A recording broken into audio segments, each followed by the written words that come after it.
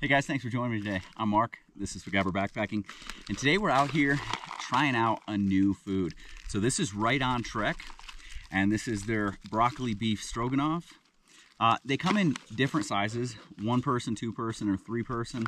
I've got a 1 person here, and so we're gonna talk a little bit about it and cook this thing up. So I'm gonna get everything set up and ready to go. So let's go. All right, so here's what we've got. Here's the package. You can take a good look at that. Made in Montana, made in small batches, cooks in 7 minutes. Now, this is a little bit different than some of the other meals out there in that you're cooking it once and it's not a meal that's cooked and then dehydrated and then you rehydrate it. You actually have to cook this one. So about 7 ounces of water, bring it to a boil, put this in, turn down the heat, which with the stove I've got, I'm not gonna be turning down the heat, but I can take it on and off to kind of regulate the heat a little bit. 3 minutes that way, bring it off, add the powder that goes with it in, and then cover and let it sit for 3 minutes to do it. So really you're looking at about 7 minutes. So we'll get the water on, get that going. I also have some Wisconsin cheese here and some grated Parmesan that I could add to it. They sent those along for me to try out. Now, one of the things that's kind of interesting about this package is this package can be used as kindling, it can be burned, and it has no oil, no foil in it. And that's why you don't actually cook in this bag. You actually have to cook in your pot. So I've got my 700 milliliter pot with me, my wide bottom, and that's what I'll be using today. So let's get it going. All right, so we're gonna do this together. I'm gonna rip this open. I have not looked inside of here. I don't know what it looks like. I'll pull this off the back. Let's rip this thing open. All right, so here is the powder that's actually gonna make the sauce that goes with it. Got the oxygen absorber in there. And then I'm just gonna pour this out. You've got beef and broccoli bits in there, florets of the broccoli. Definitely some seasonings down there in the bottom. I don't know if you guys are gonna be able to see in there and see that, but looks like pretty good amount of meat in there, which is something I like, is that it has a lot of meat. So, all right, I'm gonna get the water on.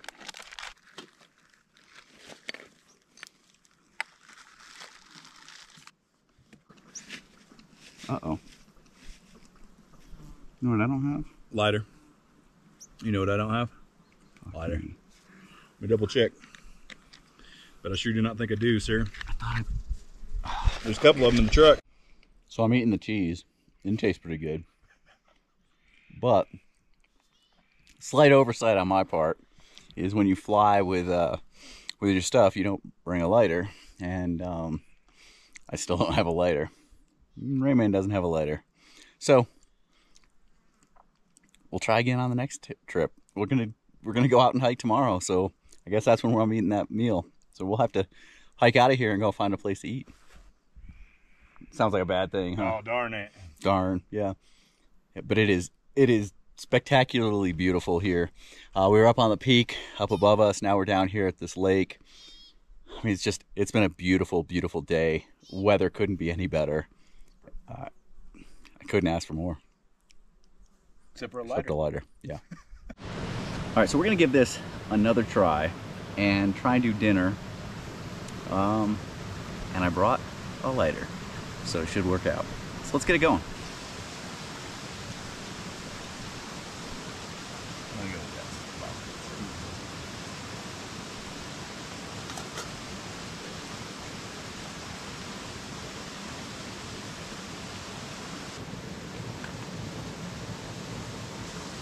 It's so hard because you can't see the flame. Right.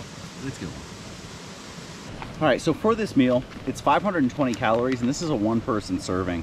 And so really it has quite a bit of calories. If you were out and you're one of those people that's hungry a lot, maybe you get the 2-person serving and get like 1,000 calories out of one meal, which is really good for a backcountry meal. I'll let you know how the serving size is. I'll let you know whether or not this is, I'm gonna be completely honest on how it tastes. So we'll see. But because we are a little bit higher in elevation, it does say to cook it a little bit longer, so we'll just kind of play this by ear and wing it, see what we do.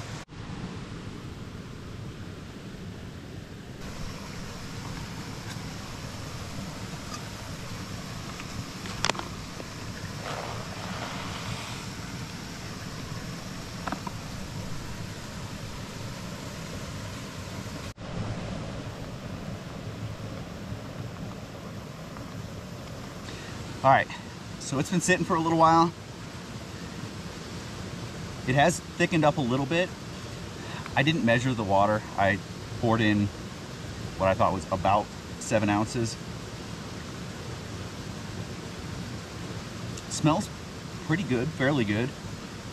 But it's got a lot. I mean, you guys saw the amount of meat that's in there. And then it's got the chunks of broccoli. Mostly broccoli stalk, not so much the actual florets.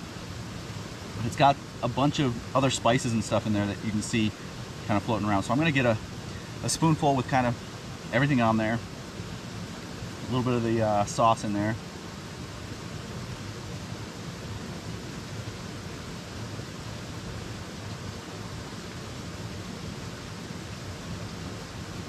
I'm gonna take a couple bites, hand it to Rayman, let him get a taste, let you know what I think.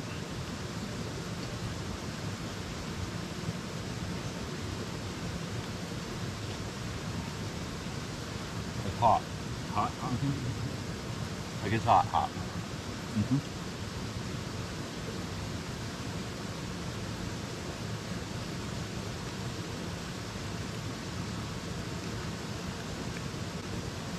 I think exactly what you think. So,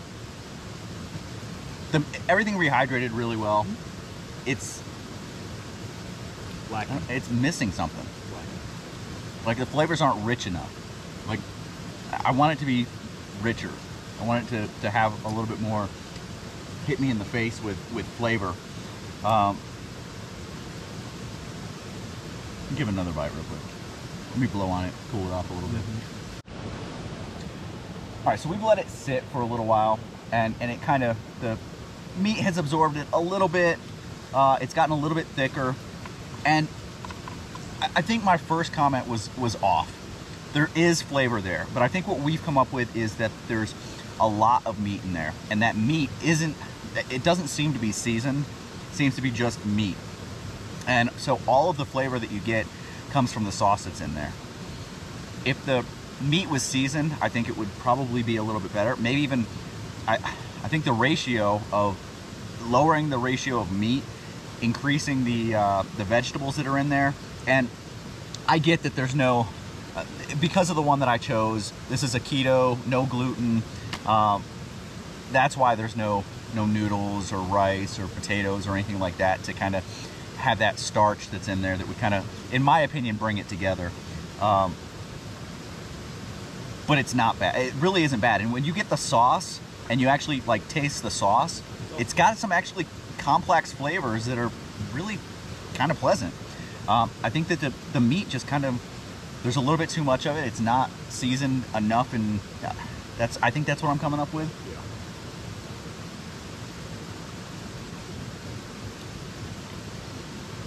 But as it sits, take another one. It definitely is coming.